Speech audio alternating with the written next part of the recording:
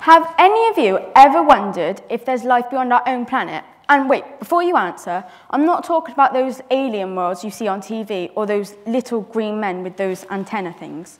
No, I'm talking about infinite universes. The theory of the multiverse. My name is Lucy, and I'm here to explore that theory with you today. The theory of the multiverse has been around since ancient Greeks. However, only until a couple of decades ago, it was science fiction and not considered true science. Scientists proposed the idea that these universes came from a Big Bang, which was obviously the collision of atoms. However, they all exist simultaneously to one another. And, for example, I have these Jenga blocks down here. I'd like you to think of it as this. So I want you to imagine each of these Jenga blocks represents a moment in time. This one could be World War I, and this one could be World War II.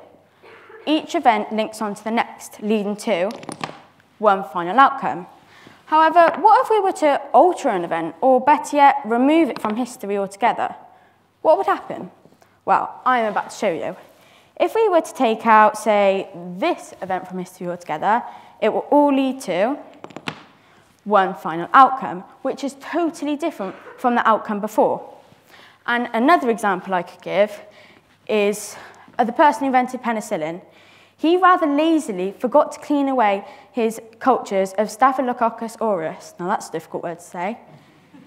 And he was stunted to find that their growth had been prevented by a mole called Penicillium notatum, or in human words, penicillin. And think, there could be a world where penicillin didn't exist. So most of the people we know and love wouldn't be here today. And probably neither would we. I think there could be a world where Boris Johnson is the bin man, and the bin man is the Prime Minister.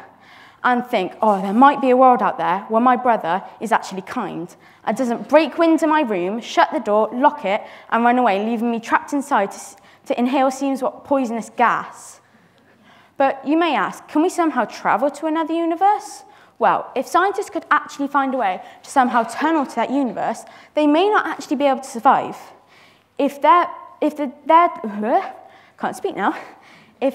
charge of the electron is different due to their different laws of physics, then they may just turn into a pile of goo under the floorboard. So unfortunately, at this moment in time, it is impossible to prove the theory of the multiverse.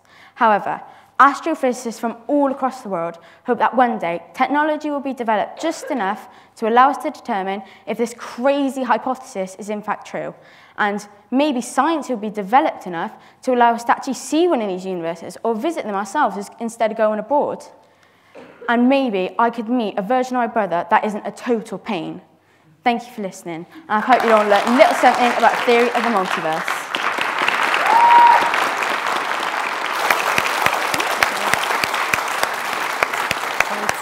Fantastic. Multiverse. Another fantastic presentation. Well done. We're going to go to our judges now. And I was wondering if any judges have questions. Yeah. Really interesting topic.